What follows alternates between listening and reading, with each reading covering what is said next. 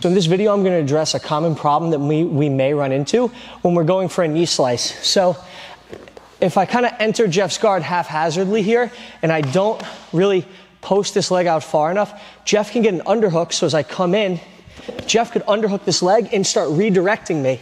And he could put me into single leg X. He could go for the outside heel hooks. He could try to put me into the saddle, or he could just kick my bottom leg here and come up and sweep me or go to take my back.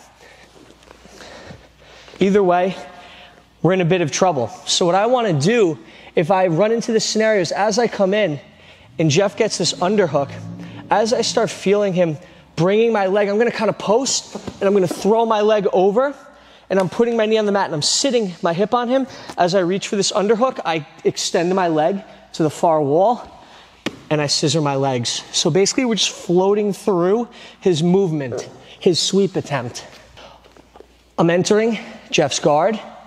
He's wise to what I'm doing. He reaches, goes, and I slide over. Now, if I miss the underhook and Jeff starts coming around to my back, I have to keep going and try to get a whizzer as he comes up and out scramble him. But realistically, we're going to do this so fast, he's not going to have the opportunity to beat me for the underhook there. So I'm going to enter very slowly, just so you can see. Jeff comes under. He starts to take me over. I throw the leg, and I baseball slide on my hip, getting my hip to his hip. From here, I like to control the bottom arm, and I'll walk my hips back against his. That makes it really difficult for him to recover the guard. I'll be able to stay in side control. I make the mistake of not really, posting my leg far behind me. I post it too close to his ear. Jeff is going to catch. He's going to kind of frame and start taking me over.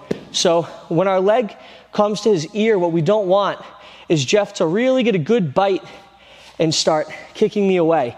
I want to be able to throw this leg over Jeff's head as I slide my hips through. So I enter, he gets the underhook, and as I feel him move his hips, I move with him to finish the pass.